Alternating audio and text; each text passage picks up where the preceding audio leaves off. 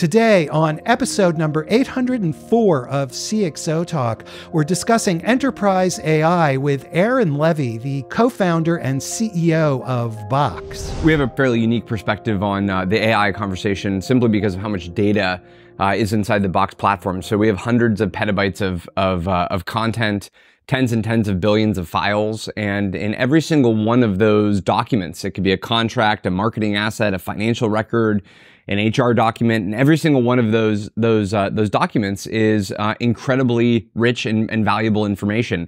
So the types of concerns and the types of conversations we have with our customers are, okay, how do I actually bring the power of large language models to all of this data? How do I keep my data secure while interacting with it through large language models? How do I ensure I'm remaining compliant with all the different industry standards that I have to be able to support now that I'm using AI inside of my business? So there's a very wide range of I think, challenges, but also opportunities that AI presents. They really want to lean into AI. They want to have an AI first business and business model, but they need ways of connecting AI to their data. What about the maturity of their usage? So if you talk with people in larger companies or mid-sized companies, I'm sure there are varying degrees of AI maturity. It's a situation where I think everybody is probably, kind of relatively immature, compared to what the technology is capable of today. At the same time, probably the same level of maturity relative to just their peers, in the sense of I'm not seeing a lot of companies that are like years ahead of everybody else in the field. We've had a breakthrough technology just in the past 12 months, which is ChatGPT and some of the underlying large language models that power ChatGPT. And so it's almost impossible for any one company to be that many years ahead of the rest of the industry. So I think, we'll look back and realize this was a period of we were extremely early in an incredibly long trend and transformation of the enterprise. And at the same time, I think companies are aggressively leaning in, trying to figure out where's the big opportunity for AI in their business. We hosted a dinner last week with about 15 CIOs of, a range of different industries, financial services, real estate, media and marketing and entertainment. And the amazing thing was universally, everybody was diving right into AI. Everybody was diving in with a similar degree of kind of maturity and, building out their architectures and frameworks and task force around how they're going to leverage AI in their business. And yet, every single one of them was insanely early in the journey. Very few companies had done sort of wholesale kind of company-wide production deployments of large language models. It was a lot of experimentation, a lot of testing on different teams and different departments. There were a few that had leaned in maybe more aggressively, but we're so early. I think we're going to look back in 3 or 5 or 10 years, and this is going to be just scratching the surface of what's possible with AI is what we're seeing today. So what I'm taking away from this is you're seeing a lot of enthusiasm, but there's also a lot of, we could say, confusion about what the opportunities are, even what some of the challenges that may emerge are, and how to invest in this thing that's this incredibly moving target. I want to find the right word for confusion in the sense of, I think it's actually fairly structured and fairly, fairly methodical, that what customers are working through. So it's some kind of like enlightened version of confusion, which is sort of everybody has some pretty clear perspective on what they like to do, but we're so early in what do these architectures need to look like? Where should companies be investing their time and resources? Simply because we haven't developed the patterns as an industry yet. When you think about like the reference architectures over the years for, how do you manage databases? How do you manage the cloud? How do you manage DevOps? We don't have these reference architectures for AI yet. All we really know is that we are in this massive tidal wave of large language models and an incredible kind of leapfrogging, of these platforms, but we're so early and the reference architectures aren't there. And so companies are all trying to, kind of figure out from their peers and from the industry and from vendors, where all of this is going. So, a lot of our conversations with customers really orients around how do you create the highest degree of optionality? So, today, OpenAI is very clearly the leader in terms of the most advanced AI models, but at the same time, we're seeing breakthroughs from other players. So how do you have high degree of optionality, where you can, swap in different components at different times? How do you have an architecture that is future-proof to all of these, kind of trends that are going to, continue to happen in this space? How do you ensure data protection and privacy and security so you don't have any kind of leakage of your data between models, or accidentally users are getting information that they shouldn't have access to? And then how do you, kind of test and iterate and make sure that you're sort of scaling, with the rate of how this industry is changing? And so a lot of our conversations with customers are more at that kind of philosophical level. How do you implement a strategy in AI that lets you get the most out of it, not just, today and right now, but over the next 3 and 5 and 10 years? So what about this investment issue, since there are so many unknowns at this time? What do you tell your clients, your customers, about how to invest? As you said, there aren't the reference architectures yet, but we need to be doing something. So what should we be doing?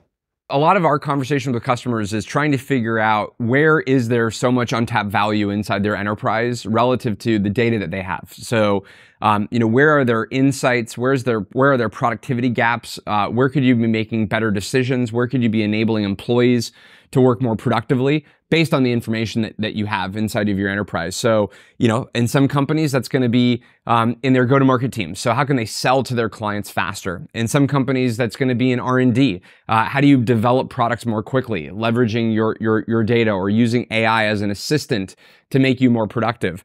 So we're working with companies, again, in every single industry. And I think where the value creation is in that industry is going to really lead you to where the biggest AI outcomes are likely to be. So, as a software company, we spend a lot of time trying to rapidly build software. So we want to use AI to help our engineers be very productive. And at the same time, we need to be able to sell and market and bring that software to our customers. So we want to use AI to facilitate how do we actually get this technology in the hands of our customers as quickly as possible. So I think, businesses that really understand where do they have a tremendous amount of data, what is inside of that data, what could that data produce for their organization that would give them some form of extra value, whether it's, again, what they're building, serving their customers, employee culture, operations, and that's where AI can have some of the biggest impact in their business. At Box, you're an enterprise and you're having to deal with these same issues in many respects, this moving target. How do you manage it? We sort of have two big components. One is how do our employees leverage AI? And in that case, fortunately, we're able to use a lot of our own technology. So we announced a product called Box AI that allows you to quickly ask questions of any kind of document or information. It lets you generate content inside of our product as well. So we use Box AI to do everything from whether it's drafting a new communication for a sales rep or summarizing a critical contract that we're working on to accelerate the contract lifecycle. We want to use AI across our entire business to make all of our employees more productive. And then equally, we want to build AI into our product in a way that gives our customers an extreme amount of leverage in how they bring large language models to their data. And so we've had a lot of companies come to us and say, hey, I have thousands or tens of thousands or millions of documents that I want to be able to use AI against. So I have a bunch of invoices or contracts or lease agreements that I want to be able to use AI to extract information from or summarize or provide some kind of expertise or opinion on. And instantly what happens is when they start to think about that problem, they're thinking about, okay, so how do I convert these documents into an AI ready format? So I have to create vector embeddings on these documents and store them in a vector database. Then I've got to be able to run AI models against the data inside that vector database. Then I have to have an interface that end users can interact with. And then I have to have security and permissions and access controls of who can access that data. And very quickly, this is a multi-hundred engineer type problem that our customers are dealing with.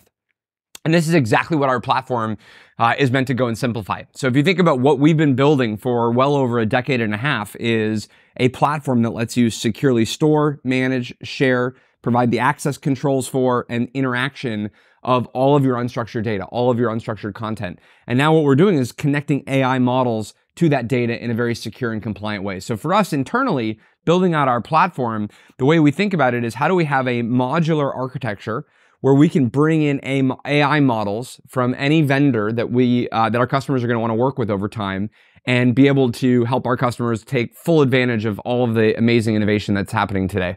Please subscribe to our newsletter, subscribe to our YouTube channel, check out CXOTalk.com. We have amazing shows coming up.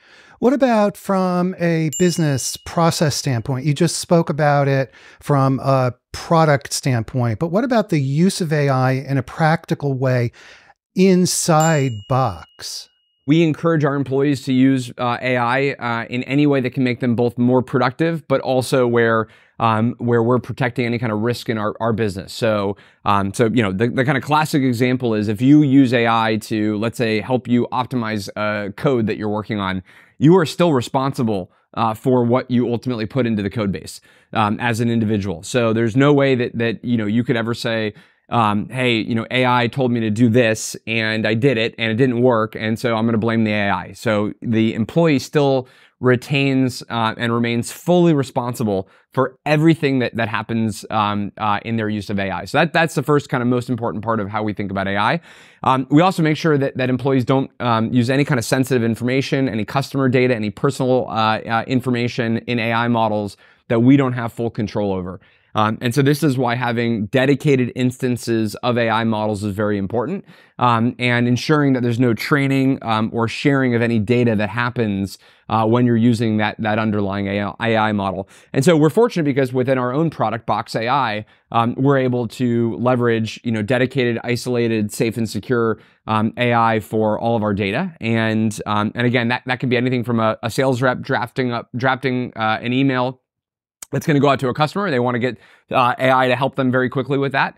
It could be a lawyer that is summarizing a contract and quickly extracting critical clauses that they need to get from that contract. It could be a marketing professional at Box that needs help on kind of what's the new message for a particular marketing effort or a new press release. So we use our own product, Box AI, for helping us across all of those types of use cases in the business. And in some cases that might be a 5 or 10% productivity gain. In other cases, it could save employee hours and hours from a task that they were otherwise going to do. How do you manage the hallucinations or the more broadly, the risk of inaccuracy seeping in? We spend a tremendous amount of time on this issue of hallucination. So if you just sent a document to any kind of average AI model, you have a high risk where as the AI reads that document, there's a high chance that it's going to hallucinate to some extent. So we spend a tremendous amount of time in our backend systems in terms of how we do the vector embeddings of the document, what AI models we use in terms of where we send the underlying content, and the prompt itself. That we've really spent a lot of time on working to ensure that there's as little hallucination to no hallucination as possible. So we have worked to make sure that we remove the likelihood of and reduce the likelihood of the AI model coming back with an answer that is sort of not based on the underlying text that we're giving it. And then we are continuing to work on improved ways of offering citations. So you have instant ways of seeing, hey, this is why the AI gave you this answer or this recommendation. So you as a user have full control and visibility and sort of explainability on how the AI came up with what it came up with. And that's going to be incredibly important as a sort of a fundamental user right in the future, is to understand, well, how did AI make this recommendation of, what healthcare outcome to recommend, or what financial suggestion to make, or what were the meeting notes of that meeting. You want explainability in the underlying recommendations from the AI model. So building in that audit trail capability, essentially. That's right. That's exactly right. We have an interesting question from Twitter, and this is from Arsalan Khan, who's a regular listener. He asks really thoughtful questions. And Arsalan, thank you for all your questions. And he says this. He says, by and large, today's push for AI is because of the release of ChatGPT back in November. Previously, enterprises were, or why he says were enterprises timid to really get involved with AI before then, and what are enterprises timid about today?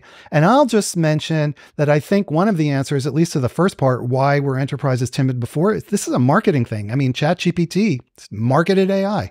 The ChatGPT moment was incredibly unique and idiosyncratic, where it was the combination of just frankly the best large language model that we have ever seen up to that point, which was GPT 3.5. So this is where they had the reinforcement learning mechanism with human feedback. So that was really important for tuning the model in a way that provided you good answers. So you had both the model itself as being a kind of a unique moment, and then the interface of having a conversational UI to a large language model was also really important. So, you know, for those of us that have been doing this for a while, you'll know that you go to openai.com, you know, maybe a year and a half ago, and you have this sort of playground environment, and really all it is just one text box, and you have to type in, and then the AI model kind of continues on the text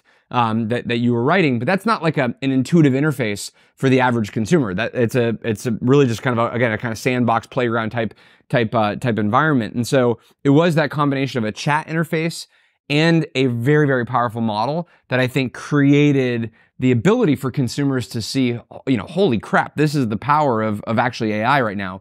So, you know, I think in a really weird way, it probably would not have been possible for everyone to have this kind of form of enlightenment and excitement prior to a year ago. And so we're really kind of only about a year into this modern wave of AI. I mean, it really was the iPhone moment of AI, because it was the first time that we had a commercial at scale way of experiencing what AI is going to be able to do for us. At this point, you know, if we look at it, you know, we're almost a year into the kind of, you know, the first anniversary of ChatGPT, about 10 months in. And, you know, at this point, I think there's probably still more questions than even answers, which is, okay, how do we deal with the privacy of AI? How do we deal with the copyright, you know, potential challenges? You know, we're seeing, examples come out from the, various judges that say, okay, you can't patent or you can't copyright the works that an AI model is producing. That's going to have some really new, interesting consequences, which is if you're a marketing team or you're a product development team and you use AI to help you with some kind of part of your product, you know, how much of that is going to be patentable depending on which part, you know, kind of AI played a role in creating. So there's many more questions at this stage that I think ChatGPT has sort of thrust onto the market, but it's actually good that it's happening that way. You know, this is something where you almost we need some kind of trial by fire. We have to actually see where the edges of this technology are and how the market evolves. This is not something you kind of like overthink. You kind of have to explore and experiment and have, you know, real examples to figure out where the boundaries are here. So the second part of his question is, what are folks in the enterprise, business leaders and technology leaders, timid about today as far as adoption goes? I think you've touched on some of it. The bigger things usually are around security, privacy, copyright, challenges, risk, litigation, all of that. These are all very real, I think, open questions. I think companies are making great strides to helping companies, you know, work through this and deal with this. Within Box, for instance, again, our commitment is ensuring that, you know, no customer data is ever used to train any model whatsoever. That's a very important commitment. We have a commitment that there's no, logging or exhaust that happens in the process that improves the model. We also, because of our architecture, ensure that there's no data leakage where one user might be using AI to access data that another user, was owned or had access to. So you ensure that there's, kind of firewalls between what each individual user experiences in terms of the content that they can access. So these are the things that customers are, I think, very rightly concerned about. And these are the areas that our platform is meant to go and help customers with. How do you think about this copyright issue? I mean, these or some of these things you're just describing, they're very tricky, thorny issues. we're still very early into, both the precedents and the kind of case law that gets set for this.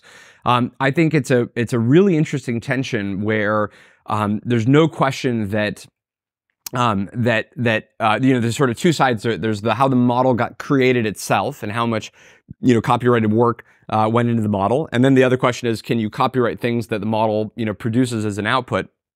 And I think in both of these things, we are at the start of just an unprecedented period of how this technology works. So, there's a really interesting question of what is the role of the rights holder in the training process? We're seeing great examples where you can block access to your content from being trained on. That having that right is obviously a great idea. There's some examples of companies saying, okay, we want to get paid for access to our information or for the rights to our data, and that also makes a ton of sense. I think there's going to be some complexity if the models kind of attempt to keep track of all of the rights holders inside the model, and then paying some kind of residual or some kind of fee for usage. That feels something that will probably be impossible technically at scale to really achieve.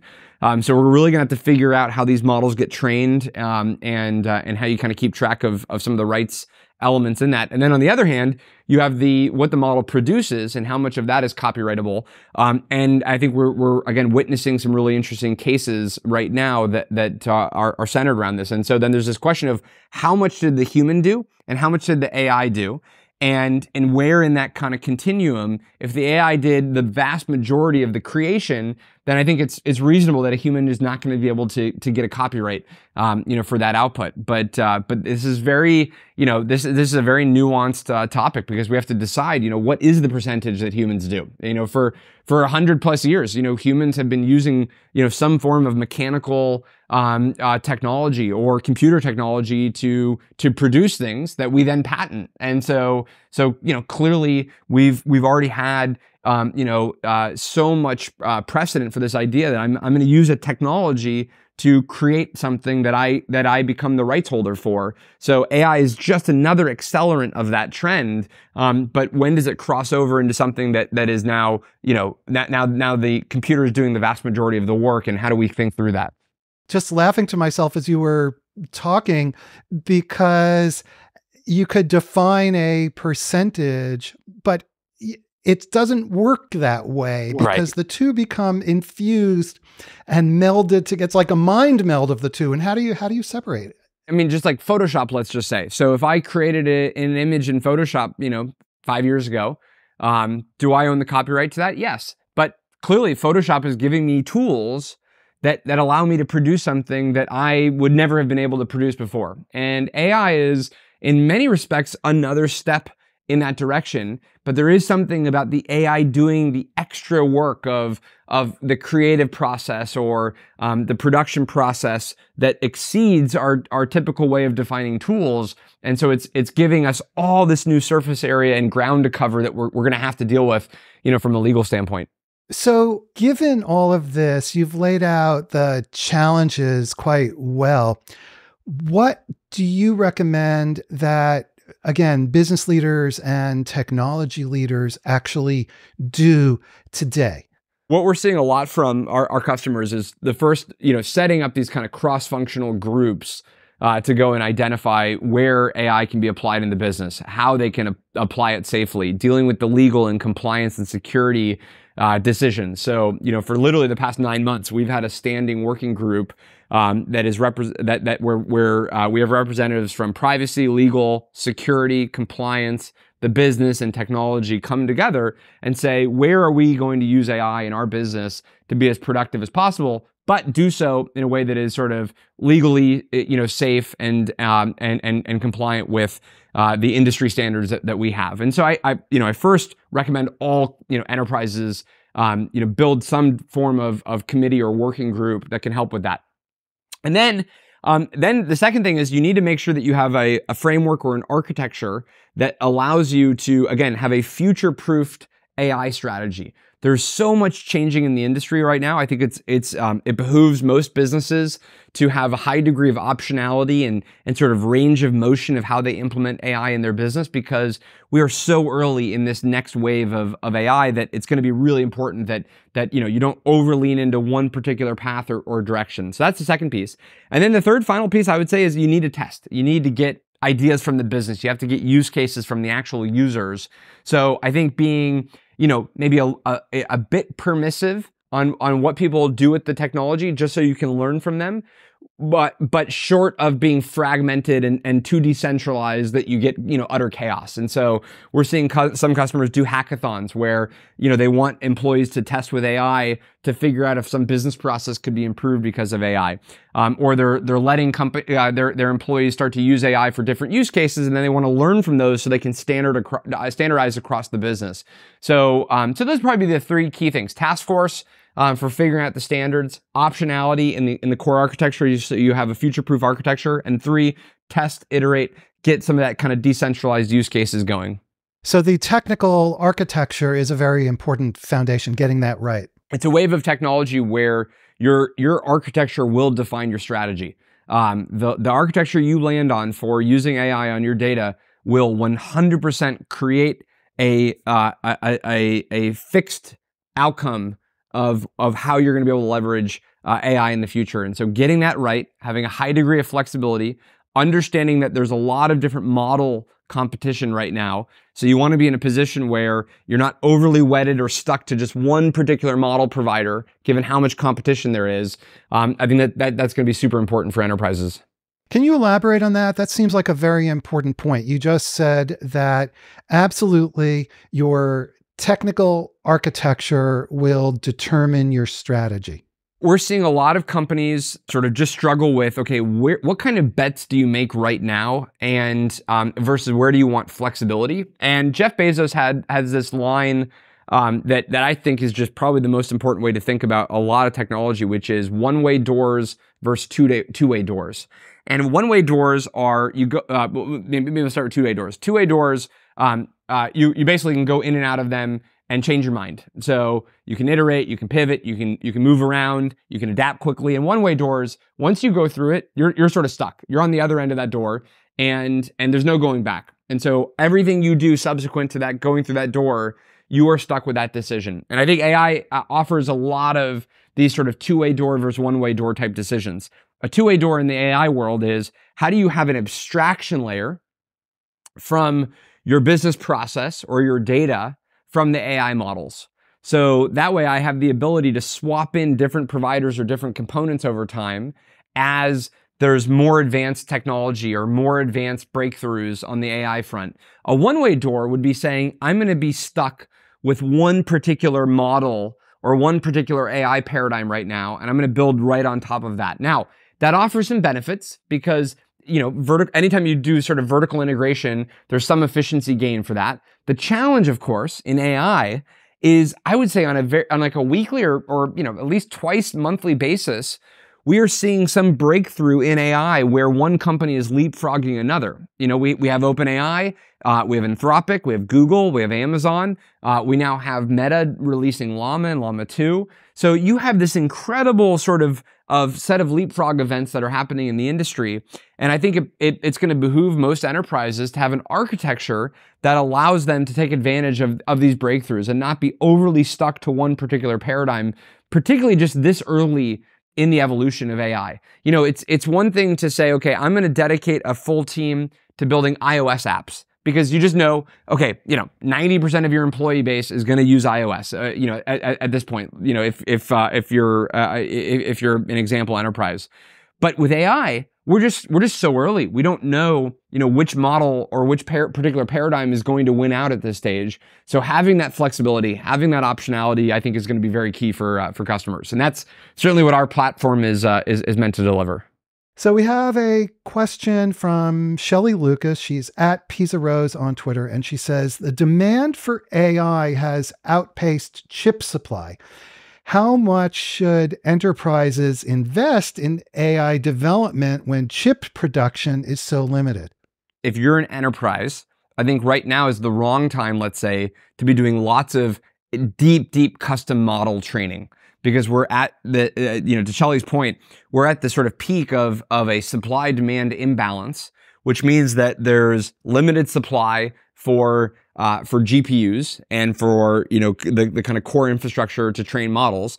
And we're at peak demand, not peak demand, but we're peak relative demand to what we've seen in recent years, which means that the costs are going up dramatically.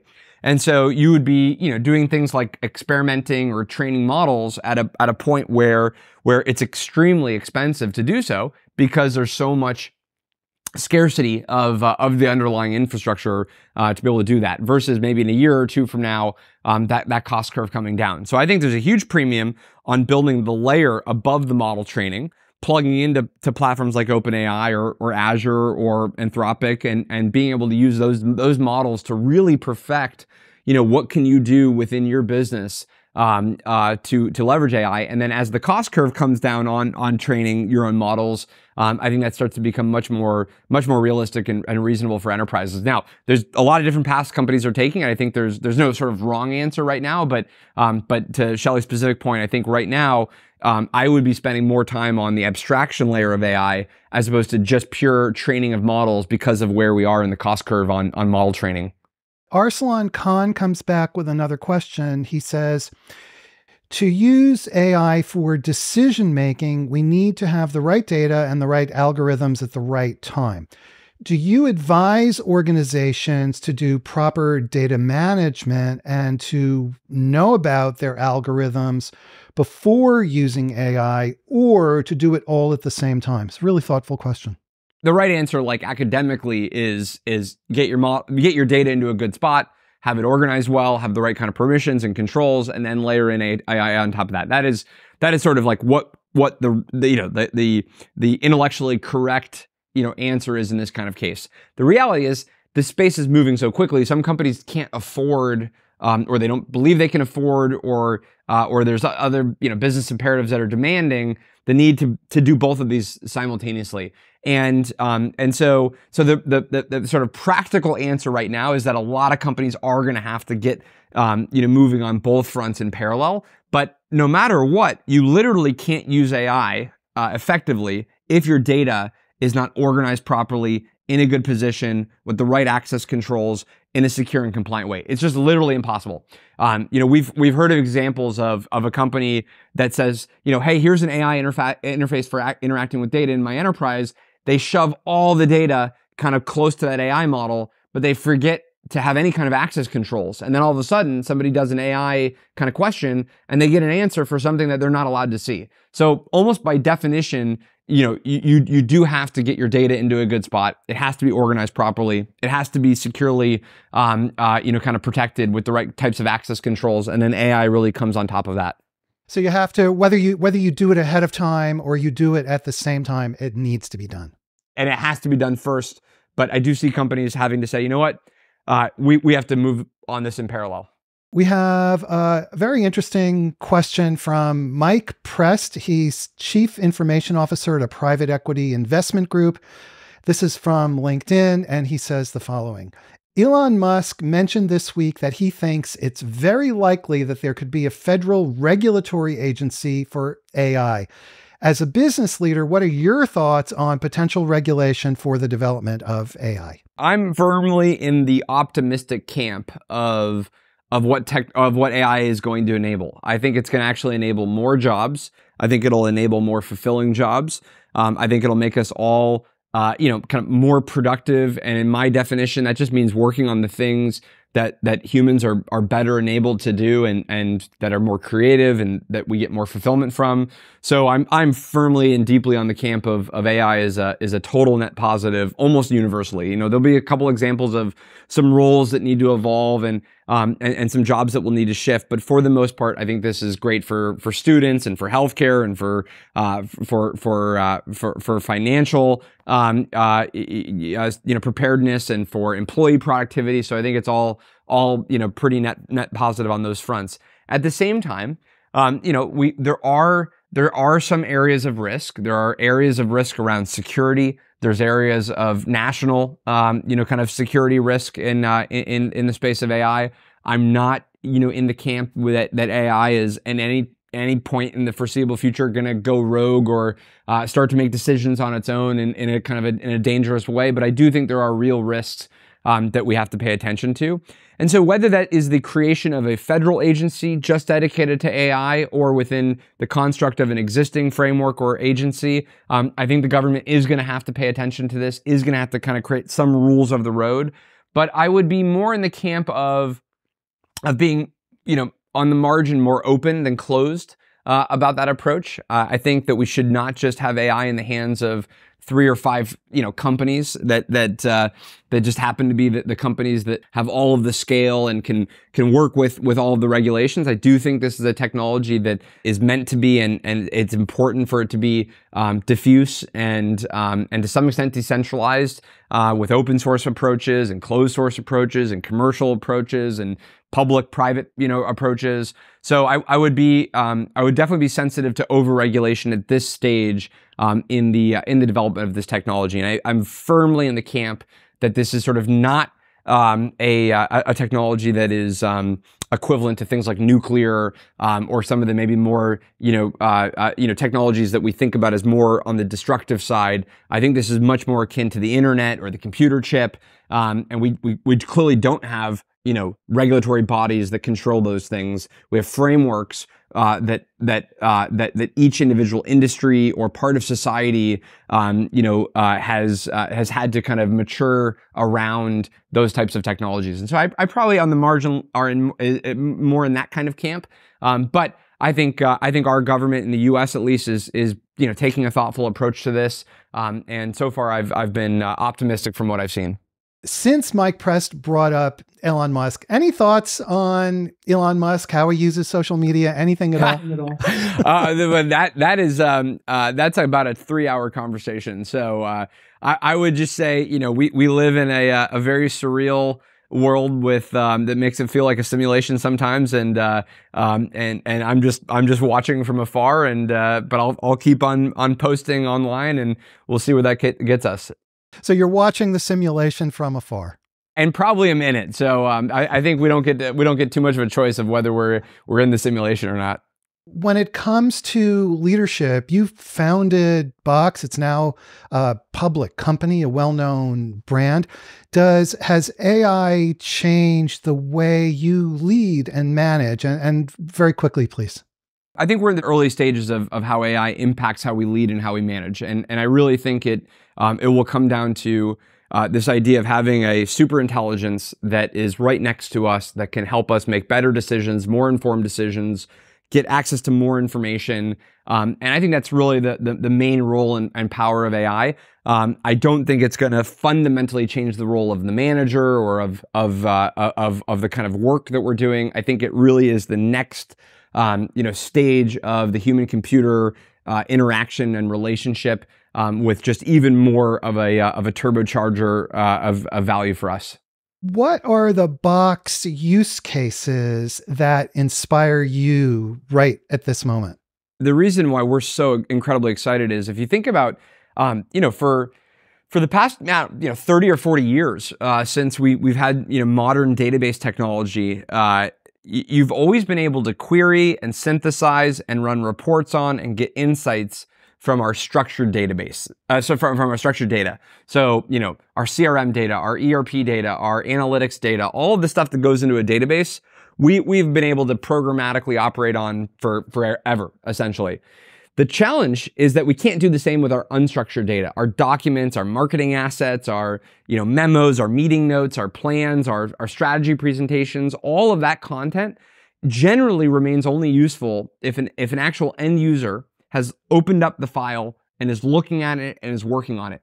And so now with AI, for the first time ever, we can actually leverage all of that information, all of that intelligence, all of the value that's trapped inside that data, and we can ask questions about it. We can synthesize that information. We can summarize it. We can have expertise get applied to it from third-party intelligence that we want to be able to leverage. So for us, we see it as a breakthrough in just being able to work with our information. So I'm a lawyer and I want to look at a contract and quickly summarize what are the risky parts of this contract that I should pay attention to. I can now do that in 2 seconds as opposed to 2 hours. I'm working on a press release for a new product and I need to get some quick ideas. I can now do that again in 2 seconds as opposed to hours and hours of sort of brainstorming or trying to figure out, some parts when I'm starting from a cold start. So the ability to use AI to make us more productive, make us more creative, make us more efficient, be able to get new ideas, we believe are going to be a kind of huge amplifying force in how we get our work done. Those comments, okay, the comments from the AI, the summarization, how can I have confidence that they're accurate? That's a big deal. This is what we spend all of our time on. So both in improving the accuracy, reducing the hallucination, providing the right kinds of citations so you know why you saw the answer that you did. Those are the types of things that we're focused on, and we've been able to achieve, I think extremely competitive and good results within our AI solution. Aaron, as we finish up, given your history and background in this industry, and you have such a broad perspective because of the folks you're talking to, what advice do you have for business leaders today to help them be successful in this AI world? Testing out use cases, seeing where this can have an impact on your business.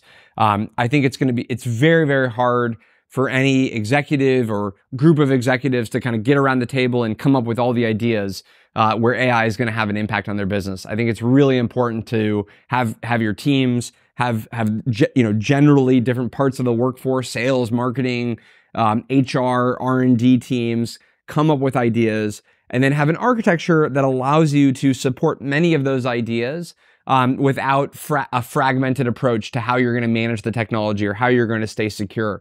But I do think diving in, iterating, testing, but being safe about it is incredibly important.